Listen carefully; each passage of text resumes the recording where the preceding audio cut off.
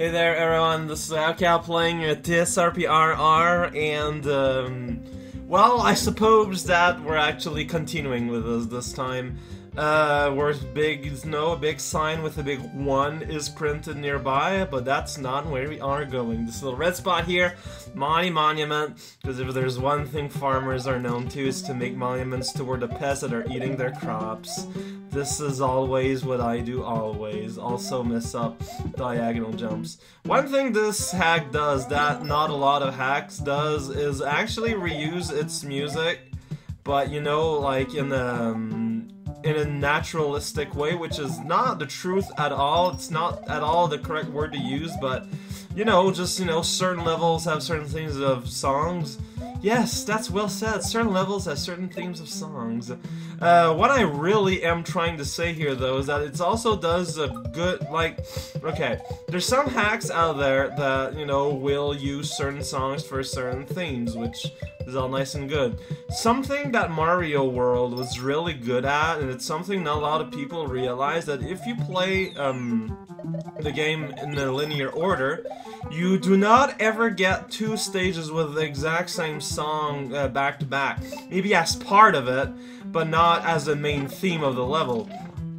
And it's a thing that a lot of hacks that feature, you know, basically level-themed music don't seem to gap. So, you know, in some hacks, you just end up getting, like, a whole game, well, what am I talking about? A whole world where every single level has the exact same song. That gets tiresome after a while, and it's kind of what you wanna like music. It doesn't seem like it, but has a fairly important effect on the enjoyment of them games for some reason. It's just, you know, accounts to the power of audio, but not the visual. And, you know, that's all fine and good and dandy.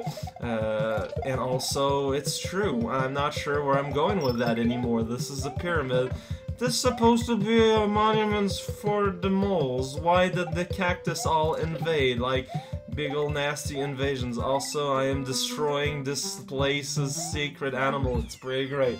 Just stomping on their head all day and all night while they're bursting through brick itself.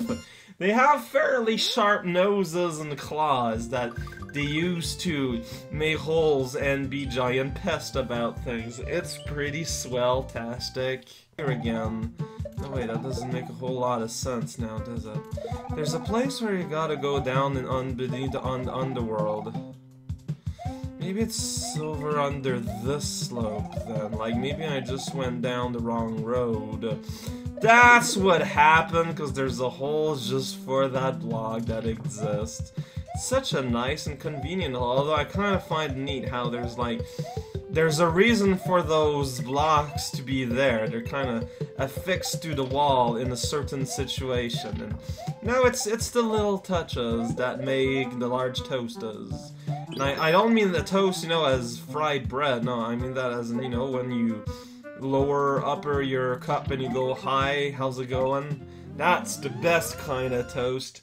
And if you get the secret exit, you skip out on 1 level. Thing is, you skip out on a level that has a Switch Palace. So I don't know if it's that big of a good deal. Goomba Playground has a giant flower field involved, and also a Yoshi for some reason. It's pretty well, I suppose, if well was a word. Whoops, well there goes Yoshi, and there goes the 1-up. Okay, well the 1-up didn't go, but it went to go in my heart. I think this is, like, as y'all know, this is a remix of the Second Reality project, but I think this is one of the levels that are actually kind of a remix of different stages. The game isn't a perfect stage-by-stage thing. It kind of sometimes takes bits and pieces of other stages in its own game for reasons unknown. Well, probably because it made more thematic sense, I guess. But that seems kinda crazy. And you know what I say about prining? Leave that away from my dog that I don't have. I'm a cat person. That pipe doesn't know what really was happening, but that's okay. It's just a pipe. It doesn't really know a whole lot about anything. It's not like a, like a skeleton, though. Those are pretty powerful computers with pipes, so come on. Come on, there wasn't even ever any residue of anything resembling a brain there, so... Secret exit, you go over here. Which is, I think, kind of clever. You get blasted from a pipe, you want to keep going in the go? Well, not anymore. The plants is downstairs, they're pretty hungry. And there's a fireball in World 2. That's a good place for them. Oh no, I got killed by an amber. And by kill, I mean I got slightly inconvenienced. Truly, this is worth writing poetry about. But the switch will help me on my way because I think it's used as a legit cape dispenser here and there. I've always wondered why Nintendo gave up on the idea of blocks giving power after giving up after it happening twice. Some things were never meant to be found out about. There's a secret behind Underworld behind Montreal City. Whoa! Once again this happened. Wait, is this supposed to... Okay, well, look at that. A 1-up led to a 1-up. That seems kind of odd. I don't know how I feel about this Matryoshka doll that I found in the attic. I'm gonna use it to find, and partake in my own time-traveling adventure. And then forget that I had a time-travel machine basically after the first 30 minutes. Because time travel is kind of powerful with power, and so it's kind of hard to write good stories about it without it being stupid, or relying on the stupidity of your protagonist. That's just how it goes. It's the hesitant type again. How do you feel today, buddy? Those are fireball. They always split in nice threes. The throat of a Yoshi is pretty interesting, as that is the basic shape of their breath. There's no fire breath. It's just basically a visual cue of how your breath looks like when it's been expelled at high velocity from your brain, but maybe not. Yoshi just absorbed a mushroom. That could have been him. Actually, now that I think about it, that's pretty weird. Does that mean that Yoshi are actually, like, mushroom-based life forms?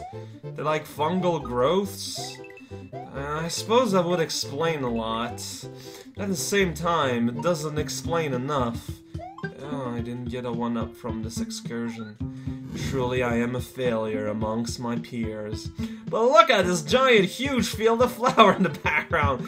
It's huge and fairly big. You could say it is quite imposing. Just riding my thing along with a bit of enemy spam here. Most of the enemies don't do much, but I suppose that's okay. Where are the dragon coins that I didn't find? That's weird. I want to find them. I said I'd make this a dragon coin run. I'm gonna make it a dragon coin run. Well, I just went through a second time a lot more thoroughly. I didn't find them anywhere. Is this one of those games where levels will randomly not have all 5? Because if that's the case, I'm gonna cut close to that dream, like, right away. I'm not gonna waste more time with the Dragon Coin thing, then. Oh yeah, this level. Trying to find a solution for the whole you kinda move weirdly when you're standing on layer 2. It's one of the most creative ones, and the speed is actually pretty well set, because it does seem to be going at the right speed, which is pretty impressive, I think. With that said, that is true. With that said, also, you can kind of tell that this used Donut Plains 2 as a base. Well, just because, you know, it's the first real cave level, and oh man, it's auto-scrolling with layer 2 involved. It's, the game isn't super subtle about that. And again, it kind of makes its status as King Lear of hacks sometimes a bit strange. So the background here is weird, because it's floating ice, and a giant key that has a lot of buoyancy, even though it's probably made of metal. I don't think gold is very buoyant, is it? Not gonna lie, like, it's not something I actually know.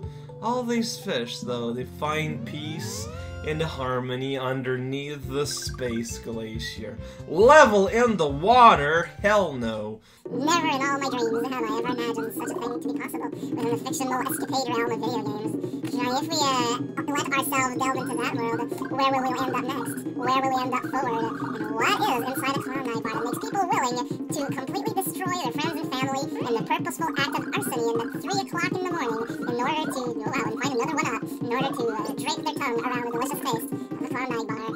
I don't know, Mr. Plant. Even though you're not the one that asked, I'm still gonna go ahead and defect to you just in case as a response. This is a level where you jump over bats that are placed kind of equidistant to one another. And you're always kind of doing the same motion. It's pretty swell. This place is kind of scary. I didn't remember this part at all. Spikes that also you could just kind of do the same motion 5 times in a row. Oh man. Just defense has never been so romance. That was a weird sentence to utter, Valcow. Why'd you do it? Why must you do it? Spike Top, he has a funky walking animation. He's like squishles around. He pushes himself with the mighty strength of his forelegs. This part was lifted from another stage. That one I am certain.